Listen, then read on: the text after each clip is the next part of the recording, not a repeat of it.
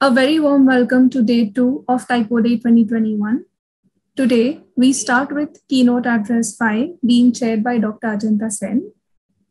Co-chair of this conference, Dr. Ajanta Sen, a PhD in Development Planning from the Indian Institute of Technology Bombay, Mumbai, India, has been engaged with play and learn activities in at least 3 major international projects for over 25 years. First, as a director, Solar Project, a pioneering networking technology project since 1997 and ongoing that created cross-cultural collaborative learning environments for children as a joint UK-India initiative between children's schools and design institutes in India and UK. Secondly, as a co-founder of a startup initiative called Jello Communicator, where she has been involved in conceptualizing and development of an AAC application that helps those with speech difficulty. The third major play and learn initiative for Dr. Sen has been the Cosmic Labs set up at Singapore's NTU and NUS as a joint initiative with IITB and empowering communities through social media innovations. Dr. Ajanta Sen is also a founder, Design in India, India's comprehensive resource site for design. We now request all participants to ask questions through the chat sessions. Thanks, and over to Dr. Sen. Thank you, Shweta. Thank you for the introduction. I have the proud privilege to introduce to you our first speaker of the day, who's also a second keynote, Dr. Vicki Couzens, a prominent Indigenous artist and researcher, is the Vice Chancellor's Research Fellow at the RMIT University, Melbourne, Australia, and engaged with creating models, pathways, and resources for continuing the reinvigoration of the Aboriginals' ways of knowing, being, and doing, which is another way of saying working to reactivate knowledge and its action on the ground. The Aboriginals are the counterpart of the Adivasis from Aboriginal people. However, the history of our Adivasis and their relationship with mainstream India is somewhat different from that of the Aboriginals in Australia, where their history of marginalization has compelled scholars and activists like Vicki Couzens, who's herself from the Indigenous community, to work with others from her community to revitalize her people's languages and respond to the deep Aboriginal desire for reconnection to cultural knowledge and practice. A whole lot of it has been lost and they're trying to regain it. With 250 to 300 identified languages and more than 700 dialects in Australia, with 50 known languages and dialects in Victoria alone, that cannot be an easy task. And 40 years of work already points to as testimony of Vicki Couzens' work in community affairs, points to testimony to that endeavor. As member of the Gundit Mara community, Dr. Couzens acknowledges the debt to her ancestors and elders who continue to guide her work. Her contributions in the reclamation, regeneration, and revitalisation of cultural knowledge and practice extend across the arts and creative cultural expression spectrum, including language revitalisation, ceremony, community arts, public art, visual and performing arts, and writing. She is also a senior knowledge custodian for Possum Skin Cloak Story and Language Reclamation and Revival in her Kire Wurrung mother tongue. Interestingly, header in the email says, I acknowledge the people of the Woi Wurrung and Boon Wurrung language groups of the Eastern Kulin nations whose unceded lands we conduct the business on for RMIT. I humbly acknowledge their ancestors and elders, past and present. It simply means that your land has been taken away without your permission, and I continue to acknowledge that debt. It is my proud privilege once again today to welcome Dr. Vicki Couzens to address our presentation on the second day of Typography 21. Welcome, Dr. Couzens. Thank you very much for that kind introduction. and with the difficulties of technology that we all experience. I hope that everyone can hear and see me. Yes? Thumbs ups, or someone can let me know if it's not working. I'd like to acknowledge the invitation from the Indian Institute of Technology in Mumbai to celebrate Typography Day, the 14th celebration with the theme of hope. So I hope that I can leave a hopeful message from my presentation. It's really an honour to be here sharing our story. It's a collective story. It's a continuing story from Aboriginal Australia, and particularly from my language group, the Kire Wurrung, from the Gunditjmara peoples in southwest Victoria, which I'll in a little while show you kind of where that is on the map and orient you a little bit visually. It is in our country a requirement for us to be invited somewhere onto country to meet and greet with other people. So, and it is an honour then to be able to speak and be given that permission to speak.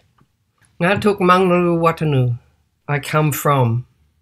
And when we speak of where we come from, we of course talk about our family, our ancestors and our country and our place of belonging there. So this is my family from on my father's side. You'll see my mother on the bottom right there, who is mainly of Scottish ancestry. So I have a bit of a liking for men in kilts and bagpipes occasionally. I'm very interested in that side. However, this is my Gunditjmara family, my ancestors, and in Australian sign language, we do a sign like this over our shoulders to acknowledge our ancestors, all those who've come before us, and our descendants are down from us. So I've got 5 daughters who are on the left there, and my husband with the guitar, the singer-songwriter, filmmaker, very creative person in his own right, and the co-head of the family with myself at this point in time. Our 5 daughters, and we've just had our 16th grandchild. So we have 11 grandsons and now 5 granddaughters. So we're very excited to welcome little Ivy Joy into the world. It's our tradition and practice to introduce ourselves in this way and say who we are and where we come from, because Aboriginal culture is very much founded in connection, relationship, belonging, and respect. And I'll talk a bit more about that in a little while. This is parts of my country. So we have freshwater places. You can see the waterfall on the left there. Tanganpunort is where the eels bite the stones, which is talking about when the eels are swimming back upstream, back to their home waters. We have Ma volcanoes and lakes and river systems through volcanic plains, and beautiful beaches as well, although it's pretty cold country. So I'll be talking more about how we keep warm in our country. Also, in identifying ourselves, we talk about our moieties and our totems, and these are part of our kinship system. So on my grandmother's side, my father's mother, we're black cockatoo, and on my grandfather's side, we're the sulphur-crested white cockatoo. And that's the 2 social groups in our culture, and you can intermarry in between those groups. Another really important part of our culture, or a foundational thing, is to acknowledge and respect our ancestors, old people and elders. And Pang Nuti Wing Wanong means we remember. And these are 2, fortunately, we've got photos of 2 ancestors from our tribe who have been inspirational to me in the work that I do alongside, although my father's passed now, but my father and other elders in my lifetime. Remembering our ancestors, remembering our stories, remembering who we are, and remembering what we already know. remembering our responsibility, remembering our vow, remembering our caring, remembering our being. Now, then, and then. Ageless, age-old, synergistic resonance of one. This is talking about the creation time. Some people know it as the dreaming, or in English, it's probably the easiest translation. It speaks of creation, which is the continuous concurrency of past, present, and future. To put it very succinctly, because there's a lot to talk about and a long time to talk about. Aboriginal culture, we say that we have been here for time immemorial, and that creation continues. So we have songlines or storylines, which you might hear me talk about, and our continuing story. So everything that carries forward becomes part of that story and that songline. The kind invitation said I could talk about anything that I wanted to, really. So I've kind of set up not really sure about how much people are aware. We all have some awareness in these global days of each other's countries and peoples somewhat, but I'm not really sure how much people are aware of the history of Australia. So I'm going to be talking about a little bit about that, including some of the hard stories that Australia is currently trying to address about its shared history and the impacts of colonisation. And then I'm going to talk about my practice and who I am and what I do, and in particular in relation to language revitalisation and our Gunditjmara language story. In the introduction, you would have heard I'm the Vice-Chancellor's Indigenous Research Fellow at RMIT. I'm also the co-chair of the Victorian Aboriginal Corporation for Languages, and have been on the board there for over 15 years, and following in my father's footsteps, who began our language revitalisation. And I'd like to acknowledge our CEO, Rosales Martinez, who's fortunately been able to join us for this session. So a hello to Rosales out there representing. So I'm going to talk about some not so good things and some unpleasant subjects. And there are pictures, if there's any other Aboriginal people from Australia watching, there are images of deceased people in this presentation, because we have in cultural practices in some communities avoidance of images and speaking people's names who have passed. So we always try to put that warning or let people know before we proceed with our presentations. So a couple of old maps and pictures I've borrowed off the internet. Thank you to the internet.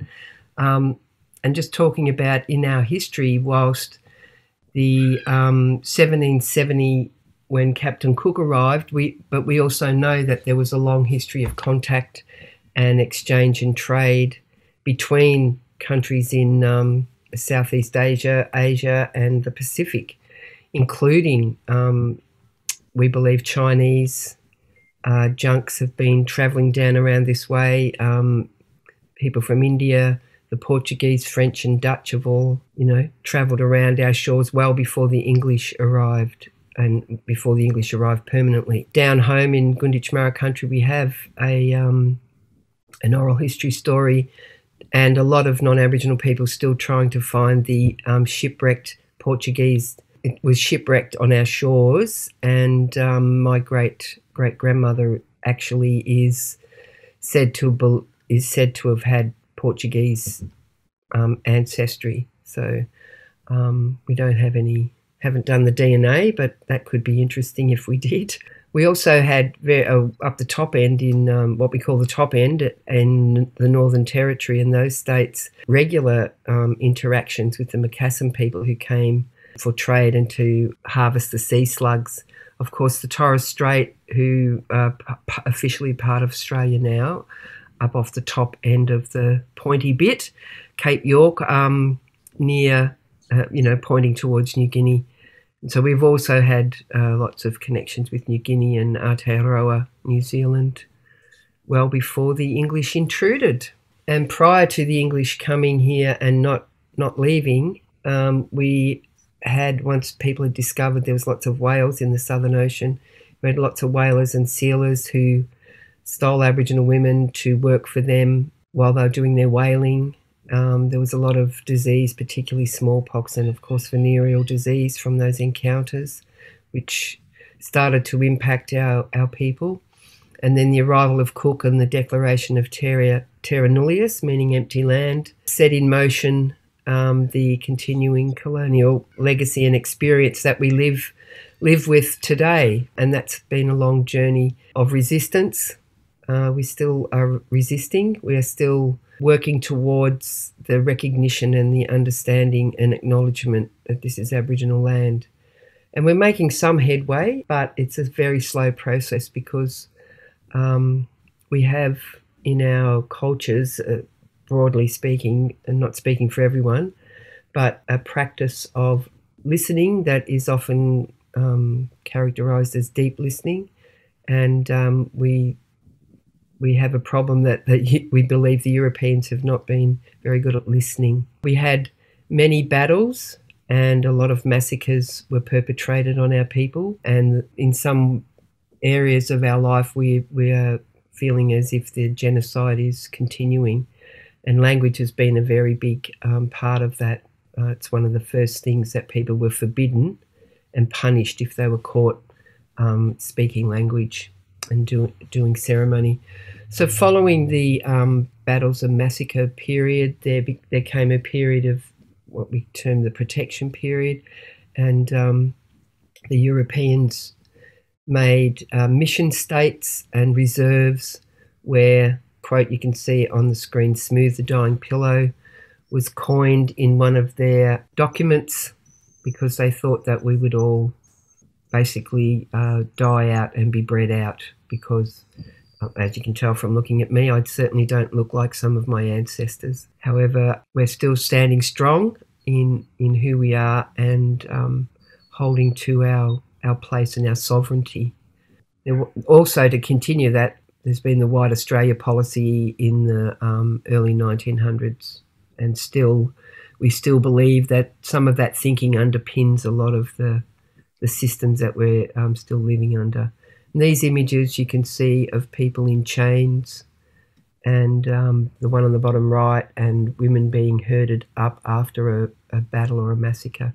This is a map of the massacres that have been recorded just in Victoria, and over in this area here is in the west, and this part here is my country, or our Gunditjmara country, and there's been a high rate of massacres and battles. We fought a 20-year battle called the Umarella Wars, and wonderful Rosales knows Deborah Cheetham, AM or OAM, I think she is. Professor Deborah Cheetham from the Yorta Yorta wrote a war requiem for peace about the Umarella Wars, which I was fortunate to translate into Gunditjmara.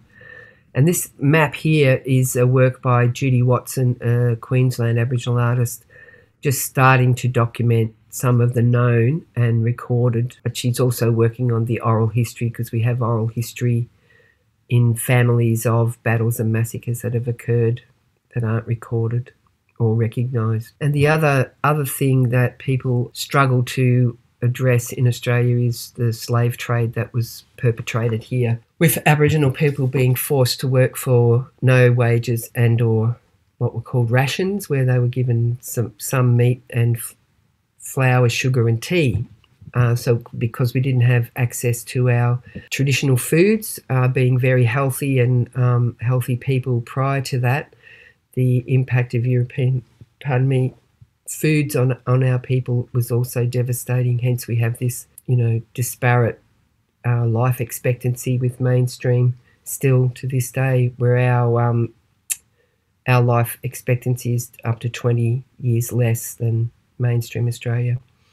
So we have stolen wages, stolen children, dispossession of lands and practices, and the people there that are looking at South Sea Islands, where they were taken on ships and brought to Australia to be slave labour in the cane fields. So there's some pretty devastating and harsh stories in our history, and our elders are calling for Australia to recognise those stories, to address them, and to remember that it's now our shared story. It's not a them and us thing, it's our shared story. I don't know if many of you have seen this map.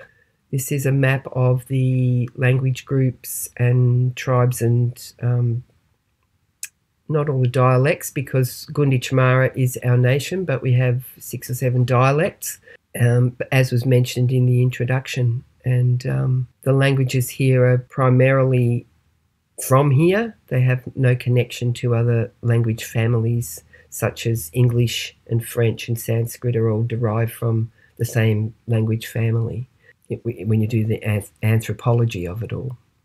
This is our Victorian Aboriginal Corporation languages map, just giving you an indication of the 44 plus or more, over 50 languages and dialects. And this is my country down here in the southwest of Victoria.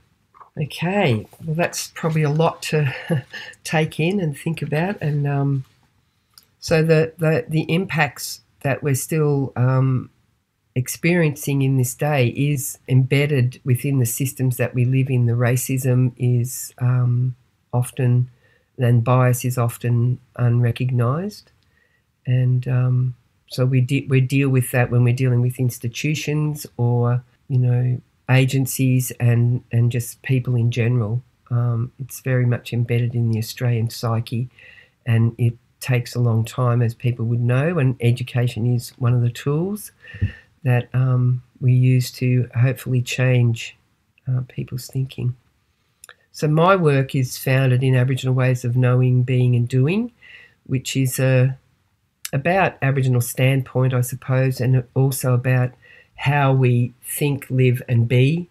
So it's informed from our cultural law, and there's been many other, Aileen Morton Robinson, Lester Rigney, a whole heap of people who have, Martin Nakata from Torres Strait, who write about Aboriginal standpoint and Aboriginal ways of knowing and pedagogies and methodologies. And so I call mine Aboriginal ways of knowing, being and doing, and in my language I say wangan for respect, and chamatich is knowledge. So respect is a big foundational principle and value in describing Aboriginal culture. Respect and relationship are probably the two key words in a big story, to make it short.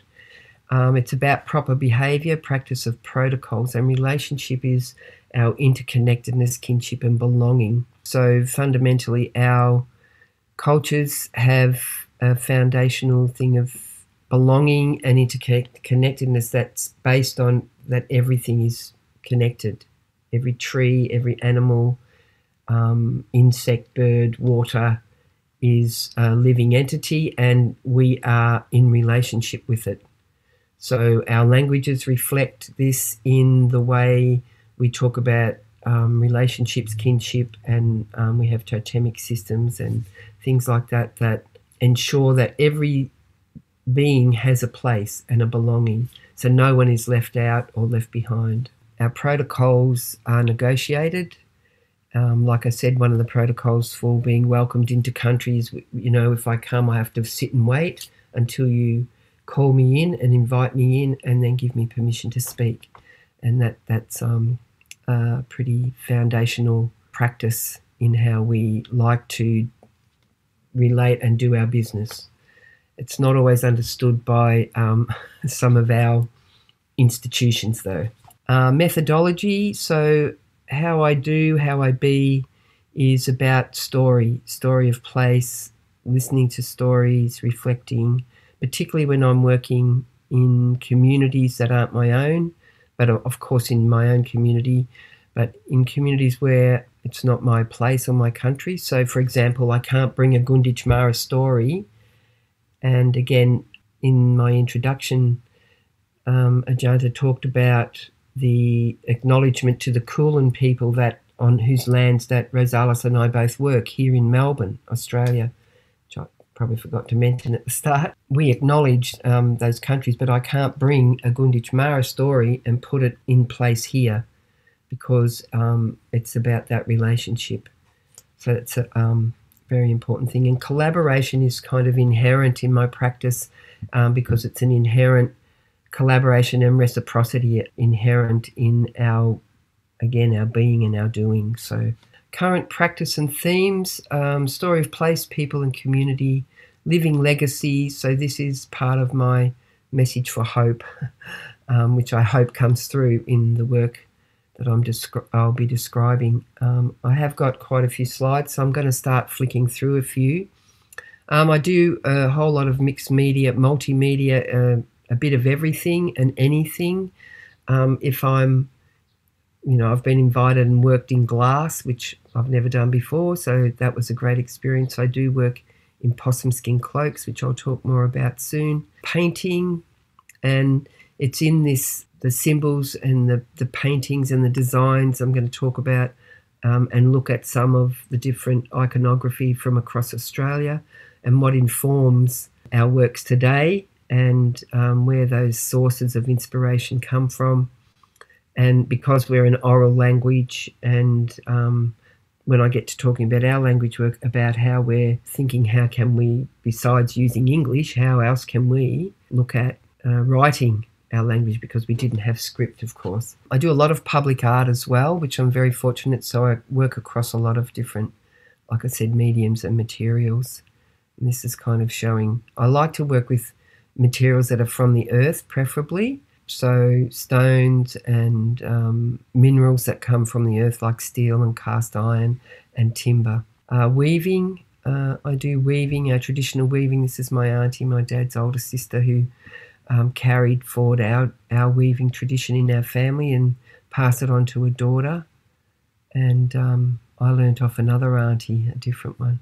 Public art installation, again about weaving and family and storytelling and having a cup of tea around the kitchen table, where a lot of our knowledge transmission still occurs, where we're sitting down with our families talking and telling stories. So my cousin Bronwyn's Nan and Pop, our Nan and Pop are sitting there, woven ones, having a cup of tea, looking at photos or telling stories. And I involve my family, so my sister-in-law, my sister, nieces, and all cousins created works to go in the teapot. Some imagery of paintings and works that I've done to kind of give an idea of visual different kind of symbols and motifs that I use, and that probably representative of some of the Victorian Aboriginal style of imagery.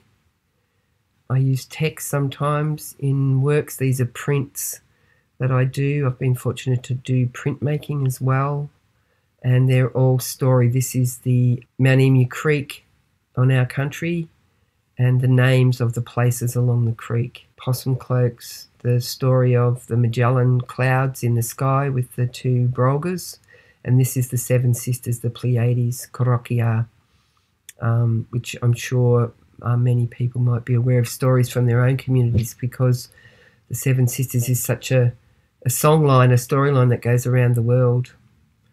Some public artwork, a major installation in Melbourne City I did with Trina Hammond, Darrick, and all of the communities across Victoria. Some more, a campfire. You see in the middle picture here, we've done some collaborating with different diaspora communities from India, and this is my eldest daughter and Nithya, who've been dancing around the campfire doing a performance. Oh, and this one, I left this in accidentally. It's not really meant to be there with some of my notes. So some of the different kinds of iconography and symbols and motifs from around Australia. These are rock engravings from New South Wales, and this is from up at Garryword, a very special place for a number of our tribes, including ours, where we meet for gatherings and exchange, in a spiritual place. Billamina Rock Shelter, again at Garryword, and this is Bunjal's Cave. And Bunjal is the kind of senior creator of our knowledge and culture, and his two dogs there. This is some rock art from over in the Kimberley. Some pretty amazing the Guion rock art from the Kimberley again. The running figures from the NT and the Wandanas. So there's a lot of amazing rock art in Australia. Body painting, symbols and motifs. We see, and again in the top left-hand corner, our second daughter Yaren, who's there, and there, dancing again with Priya and Nithya. And I was singing with Uttara on the stage for a collaborative performance. So if you look at the markings, the paintings on the bodies, this is what informs and inspires. Here we are with paint-ups and people dancing. Again, the men, here's some older photos of ceremonies with body paint-ups. And this is an image of a message stick that I drew from a description in a historical record of a message stick that one of our ancestors sent out to gather the tribes prior to the invasion. They'd heard about the white men and the sickness. The smallpox had been through our country and other countries, and this was a meeting to prepare what were we going to do about the Europeans. And this I used for the 2006 Commonwealth Games, but what I'm referencing here is the markings that were put on the message stick. And these markings here, where the little icons going up and down, were the body paint-ups for the messengers. And so the messengers would have body paint-ups and markings that would indicate to the tribe that he was going to send the message to what the nature of the message was. And he would also have marks that help him count how many days and how long, and how to record the information on his body for what the message was. Also, the marks on the objects, such as shields and spears and things, are the things that inform our visual communication and our communication systems, which why I'm kind of showing all these different kinds of motifs in that is that, you know, we have a story, which when I say a story, it's a story with a capital S. It's a proper noun. It's a story that's not a fairy tale. It's not a legend or a myth. They're teaching stories, they're law stories, and they're about how to live and be in country and who and how you're related. And a story has a song, it has a dance, it has a paint-up, and perhaps markings either in caves and rocks and bark paintings and possum skin cloaks, which I better hurry up and get to. So this is a painting of William Barrack, Wurundjeri from the Kulin Nation elder who took up painting. You can see the markings and the women sitting, drumming, and with their possum cloaks on. Other markings that inform things are things like this dendroglyph from the Wiradjuri country carved into a scar in the tree, and the scarred trees where we take wood for canoes and other things.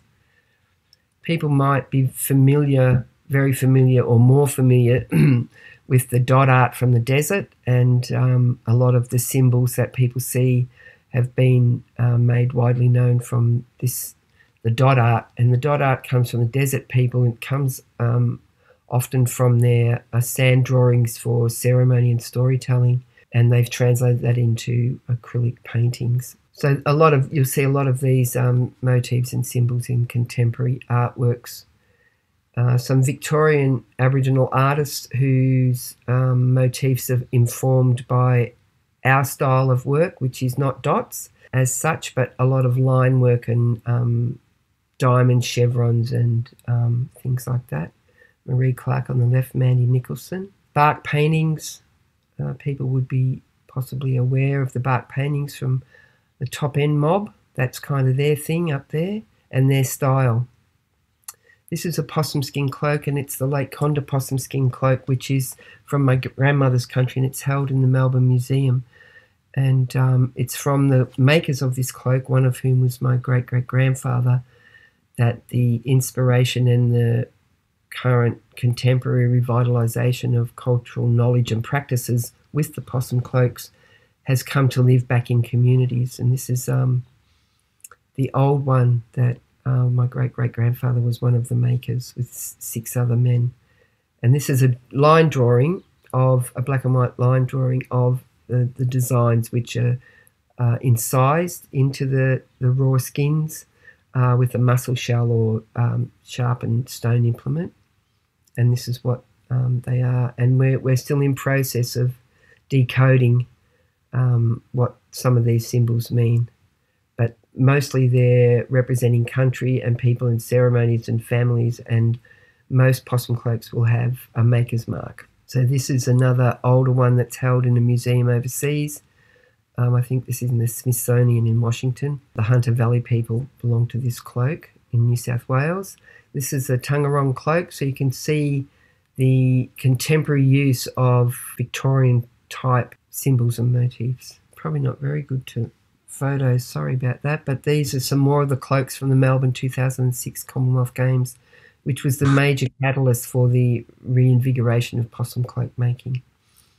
And some people in the cloaks, a favourite person of mine and a good dear friend, Esther Kirby, in her cloak she made, and some historical photos, and this is another cloak. You can see similar kind of iconography on there. And cloaks living back in communities today in ceremony. This one is particularly around my work in looking at mourning and mourning practices, because we were wrapped in our cloaks and buried in them. And young people, so this is part of the hope into the future of the young people coming through who are learning. This little girl's making a possum armband for herself to take home. We have generations in workshops working together, making cloaks, learning from each other again, learning stories, learning language. This is a song we wrote at this workshop here, which is in my community, on making a possum cloak. And so I was able to teach people some language through writing that song. And possum cloaks, like I said earlier, in the barrack paintings were drummed on. So people, we've got children here drumming while the other ones are dancing, and Saban there. Oh, okay, so we're back to language now. So that's my work very quickly in possum cloaks and talking about the different types of visual communication across Australia. And I thought I'd talk a bit about our language work at VACL, who is the peak body for representing all of these language groups in advocacy and representing to the state, advocating for support and resourcing. And also our core business is to support each of those language groups in their work for revitalisation. So because of the impacts, like I said, people were forbidden, people were removed, survivors kept knowledge and practices hidden, and but we are working mainly from a few remnant phrases and words spoken in our language and historical records. There are some speakers from a couple of the languages up in the mountains and across the borders here, probably 3 language groups who have people who are somewhat close to fluent, and the rest of us are learning again. My dad, as I said, started our language revitalisation work back in 1996 with 92, but it was 96 when he published our dictionary, and this is his quote, and that's him wrapped in his cloak. That's the dictionary, and this is some of the family at a language camp and some of the work I'm trying to do currently with getting beyond words. So a lot of people use words, and we might use an English sentence and replace a word, as well as, like, in addition to what we term Aboriginal English, where we already are talking in language ways and sometimes using language words, but people, once learning language, start adding words into their daily use, but it's actually speaking fluently. How do we get to speaking fluently? So I'm building on the grammar that's been done or recorded, and what linguists have had a look at previously. So I'm building grammar, and part of this is like getting people to learn language around activities as a starting point to developing a language community, to build a language ecology. So we have all the little language communities within families that we can then start sharing and building towards fluency. So a long way to go though. So living legacy is the key word. So when I was invited and I seen the hope, I'm thinking, what is the hope? And my hope, whilst having worked like my father and my grandfather before me in our community, fighting for our rights, working in education or health or the like to make things better for our younger generations and those yet to come. You do a lot of work and sometimes it feels like you're getting nowhere. And in this current age, we have such a lot in recording things and digitizing things, and sometimes we're so busy doing the digitizing and taking photos and recording that we're forgetting to sit down and tell the story around the fire or around the kitchen or however it is that works. And so I'm making a really conscious effort to, in the work that I'm doing and about to do, I'm just going to start a 3-year project next year, supporting language revitalisation and fluency through immersion, and is to be able to, privilege our ways of doing. Notwithstanding, we absolutely have to record everything and digitise everything, but we have to privilege our oral traditions, otherwise they're going to be taken over and they're going to be lost. And it's that, for me, the, what's that word? Like a steamroller, it's relentless and implacable pressure of the colony and the colonial state of being that can, just continuously drives and oppresses, and you have to continually resist and remember, otherwise you suddenly turn around and you don't have your language anymore. So living legacy there's a couple of my grandkids here and daughters and nieces and nephews at a ceremony at the campfire. This is at the old people's home, and this is a community ceremony where we were doing a naming ceremony for all the babies. And this is my little grandson. He's 13 now. He's very cute there. And living legacy in sharing our learnings, what we know, and keeping those practices strong and alive through the sharing. So this is Yaron doing a smoking ceremony, the girls dancing at an exhibition opening event, and at a festival event dancing Black Swan dance, that one was. Very beautiful. And again, Yaron teaching this, 3 of the grandsons up there with her son and Finlo and Ethan, Keanu, teaching some song and dance at the Melbourne Museum. And in our family, ensuring that we keep and teach the children. And like all the grandchildren now, are just used to possum skin cloaks, but when I was growing up, we didn't have them. And my children didn't grow up around them until about 21 years ago. So a couple of them were still at home, but the others had left. And so now these grandchildren just, are used to it. It's the norm for them. And so we're here at up in their grandfather's country, Rob, my partner, doing a birthing tree ceremony. So we had a few babies and we'd save their placentas till we could go and bury them on the special Sacred Mother Mountain, Gulaga, in Yuin country. So here we are having a family ceremony. Now this photo is one that I love, and Mick Harding from the Taungurung people took this. It's all the elders and community representatives from the Melbourne 2006 Commonwealth Games opening ceremony. It's the first time in over 180 years that Aboriginal people in possum cloaks have gathered in that number to perform a ceremony. And it was very historical and amazing. And there's my dad up the back with his white hair. So probably to end, I'll just check my notes. I think that I've said most of what I wanted to talk about, I think. I hope I have. These are values or behaviours and messages, I suppose, I try to share in our language. And Korondiki, behave properly. Matui, matui keel, have kindness and compassion. Matui, matui, to be kind. Pangma nutapana wing, no one left behind. And numbapi, forgiveness. And the word of the day, manakuia, hope. And I hope that, one of the things I suppose that I'm hoping before I sign off is for our Gunditjmara languages is to, so why I was really interested when you invited me to come, because one of the things on our to-do list for our language is to write our own alphabet.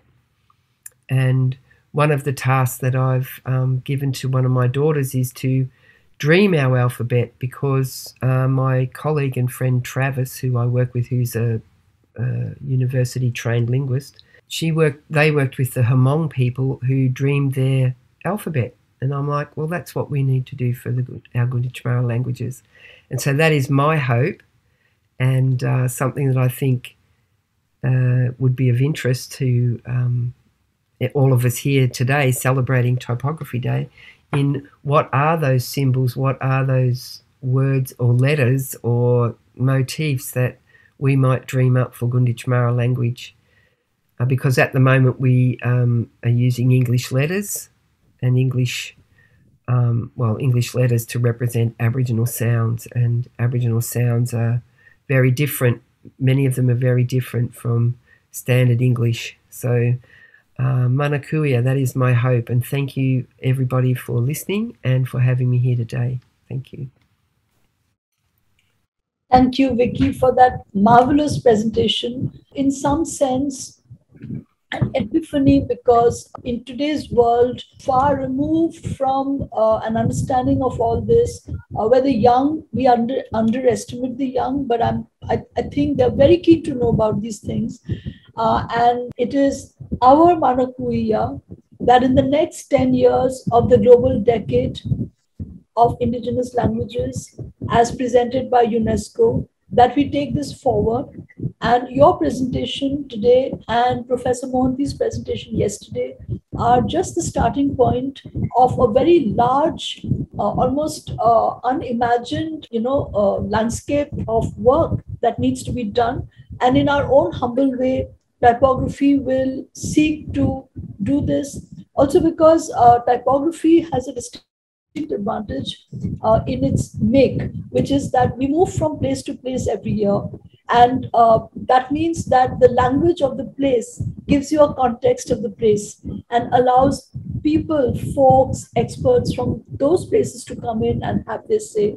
And in the past, we've been to Sri Lanka. Last year, we went to Jordan. We have just being inside India and trying to cover India itself is a project. Yeah. Right. And so that next year we're going to be in the sacred city of Varanasi, and we would like you to come. So the idea of manakuia, to take this forward and to take you and Professor Mohanty and Ganesh Devi, another very eminent scholar in this field, all of you as our mentors, is what we look forward to. I've invited Professor Mohanty to attend your talk, which he is. And Professor Mohanty, if I may request you to put in your first observation question, whatever you may want to Dr. Vicki Couzens. And then we will present the very, very nice comments that have come from the audience. Yes, thank you. It's beautiful. Yeah. Please go ahead. Please go ahead. I was just going to say thank you for mentioning the decade. I shouldn't have forgot, because it's very much in my mind. The decade of Indigenous languages, absolutely. This is something that I'm feeling very passionate that we have to get really moving, and getting people to understand and recognise, because the loss of language, I don't like to say loss, but the loss of language is so rapid around the world. It's just it's a crisis. So, thank you. Most of the languages in Australia, in the United States of America, have been lost in the last 200, 300 years. But we have been lucky in a sense, because in our, 4-Varna system, the Adivasis were never included. So the Adivasis were mainly excluded from the four Varna system. They became a part of the main land, much later. Yeah. And to be specific, after the British arrived, and they wanted to not only British, other Christian missionaries when they arrived, they wanted to preach Christianity, and that's how they went and to the jungles, to the hills, Yep. and the whole thing started. Then dictionaries, grammars were written, and all these things happened. Yeah. So that way, India has been. We have maintained, thousands of languages for millennia. That way, we have been a little probably lucky. So Yes. one interesting similarity I found between whatever you said and whatever we have, we also have those paintings on the walls and on the floor on certain occasions in certain months of the year, and that indicates what kind of season we have. What kind? I'm sure you know that we have, God knows, uncountable gods and goddesses. So, we have specialists unlike, the Western world. We have specialists. Somebody looks after something in this society. Yes. So, that kind of. So, and when we worship a god or a goddess, mostly goddesses again, you'll be surprised to know that, we have different kinds of painting, painting of different colors. So Yep. this is I find this kind of similarity, and we do it not only, the Aboriginals, whom we call tribals in this country. We also do it. The so-called civilized. I of course call myself a tribal because I'm an amalgamation of at least three streams: Indo-Aryan, Dravidian, and Munda. These are the things I find in my language, or I can say languages and culture. So that kind of thing. So thank you very much. So I would like to see what our tribals do, which I have never seen, because they also paint their walls and other things. I would like to see, because you said that, when they paint, it sends a message, and there is a time till when they should preserve and all those things. That I have never investigated. So thank you very much for giving me that idea. I'll probably start doing that now. Thank you, Dr. Ajanta Sen, for your opportunity. Thank you very, very much. It was a pleasure listening to you. Thank you very much. Thank you, Professor Mohanty, for your insights. And I expect that Vicki and Professor Mohanty, we'll all start working together. We'll figure a framework. And before I come to the logistics of it, there are a lot of beautiful comments for you, Vicki, that I may want to read out to you. Nanki Nath, who's also our a PhD student. She had done a PhD under Professor Puvaya at the IDC, and currently faculty at another university. She says, "Thank you, Professor Couzens, for a session to remember. Love the details of the symbolism from the Aboriginal cultures. Regards." We have from Gargi Mukherjee, a very young, very vibrant participant. I was surprised to see how young she was, because she had asked a lot of questions yesterday across the day. She says, Gargi Mukherjee says, "We have often seen, like in English, different nouns and pronouns being used to denote different genders in a language. Would you agree that a language hence gives a huge insight on how a culture that made that language views gender roles and at large their outlook towards life?" So there's a question for you, Vicki. Yes, absolutely. We have quite extensive kinship terms and pronoun systems. Some, I can't speak for all, but some a bit more complicated than ours. But yes, absolutely. And we also have, it's not in practice in our community, but in some communities, avoidance languages, things like brother-in-law and mother-in-law tongue, and men's language and women's language. So there's very much, you can still go to some Aboriginal communities where, because of the nature of the relationship, people are not allowed to be in the same room or the same cars. So you have to take separate cars for travelling and things like that. So there's very much embedded in the language because of that relationship those relationship kind of structures. So, ma'am, would you agree that maybe language also plays a huge role in gapping in closing in the gaps between the gender roles? How do you mean closing the gaps? I mean, if we have, like, when we talk about women or when we talk about men traditionally, they come with a lot of stereotypes. Like, men are supposed to be a certain image, and women are supposed to be a certain women image. So, a lot of countries in the world are still battling with that sort of what those stereotypes bring in and how they affect daily lives, right? So, would you agree that language also plays a role in being able to close in those gaps between the two genders?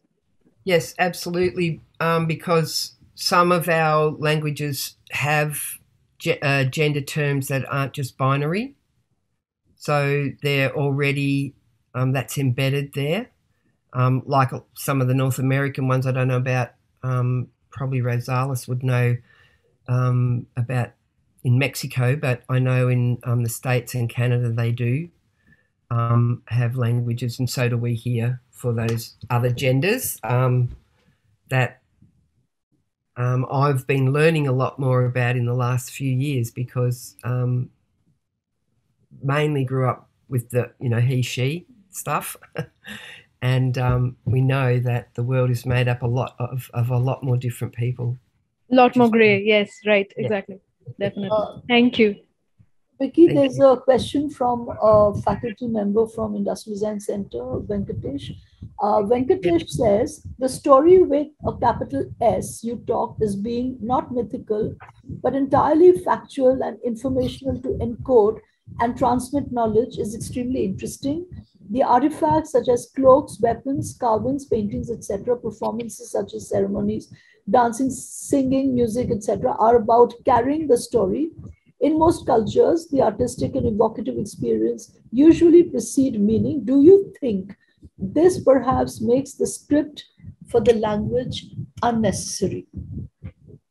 Well, yes, it obviously did for a long time. Obviously, we're looking at script now, but I think so because not only, which I forgot, that was one of the things I forgot to talk about, was sign language and body language. There's a lot of different sign language that accompanies even just speaking, let alone if you're doing an activity, and people can have whole conversations without opening their mouths. So I think that expression and the like the question before around what does language give you about, it's a complete insight into a worldview and a cultural lens, and in that being, I think that different ways of communication, and even mind-to-mind communication, where we are using our intuition or our extrasensory senses, is very much. And then we didn't even talk about like frequencies and with sound, and that form of communication, because words express so much, but we pick up so much more in communication from whether it's the song or the dance, and they're all the components of that story and that message, but you pick up so much more than just what words are actually saying from our other senses, so yeah, yes, I think pretty much for since time immemorial, at least 60,000 years, we didn't bother to write anything down, so to speak. And sometimes that's probably a good thing even now. Look at the paper trails where we have to follow for the bureaucracies. Drives us all crazy. Professor Mohanty, you had a comment to make. Please go ahead. Just wanted to say that, our tribals have a different concept of gender. I'll give an example for Dr. Sen and Gargi here, because, both from Odia and Bangla, we make a distinction between human and non-human gender, not masculine and feminine. That's why, you will see that you will see that in Bangla, for the animals, we always use a sex indicating word to say that whether it is male or female. Right. Right. And, in Odia, Vicki Couzens, my mother tongue is Odia. We have elevated two animals to the level of human beings. So, Bagha, a tiger, is our mother's brother. Yep. So, Bagha, we have Baghuni. A she tiger is called Baghuni. Yes. Yep. And Naga, the cobra, is a god. And you see, Naga has Naguni. But I cannot use do the same thing to Hathi, Ghoda, Kutta, whatever it is. I'm using a dog, elephant, horse. I cannot do the same thing. I cannot derive a feminine form for these animals, only for tiger and cobra, because they are promoted to the level of human beings. So this is something, this is a very entire kind of discourse, which probably someday we'll do. It's a very fascinating thing, how different, communities in India itself look at the concept of gender in different ways. So that will be very fascinating. So just wanted to say that, nothing. Thank you very much. It is fascinating because we have male and female for gender, for animals. But one of the things I'm doing is working on, because like I said, we've got very few speakers and, or no speakers, fluent speakers, and we're working off historical records and a couple of old recordings and what we grew up with some words. So I'm doing grammar rebuilding so that we can talk properly and not just words. And part of that is the looking at the different animacy hierarchy and looking at understanding, so that I'm doing the rebuilding from a cultural lens and not just, from an English, like relexifying things. And so that what is the, like you say, the tiger is at the same level as the human, so it gets treated in language the same, whereas, other things don't necessarily. So that's a really, it's really fascinating actually, trying to work all that out. Right.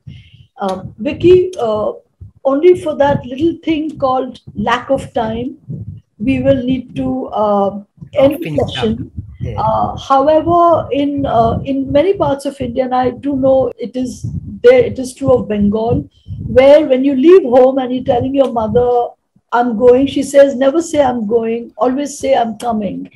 And so that's what we're going to say to you, that yes, you will come as we leave the session, where in the spectrum of the temporal spectrum of time and moments, it's temporary. It's just one part of the whole, interaction that we have commenced. And like you said, our Manakuya is that we take it forward and do a full section next year at Typography Day. And between Banaras and now we discuss and we take it forward so that we add dimensions to Typography Day through our competition, poster competition, etc., with a special section on so-called scriptless language. And it's very interestingly, yesterday, our speaker from Africa, he did the opposite of what mainstream does. What he did was to build type out of images. What we do is we build images out of type. And therefore, there's already a convergence. We can see, Vicki, Professor Mohanty, Vicki, we expect to bring in Professor Devi, who had addressed Typo Day in 2014. It was absolutely fascinating to people. We will say Abar Ashbo, which is we will come again. And on that note, we say goodbye to you only for the moment. Vicki, thank you so much for taking the trouble. I know we hadn't given you a lot of time, but we hope to do things in the next 10 years. And so therefore, in that spectrum of time, this is just a dot. Thank you, Dr. Vicki Couzens, on behalf of Typo Day. We will meet again. Over to you, Shweta. Thank you, ma'am. Thank you so much. Thank you. On behalf of Typo Day, we sincerely thank Dr. Ajanta Sen for chairing this session and to Dr. Vicki Couzens for her presentation. Thank you very much. We would also like to thank all the participants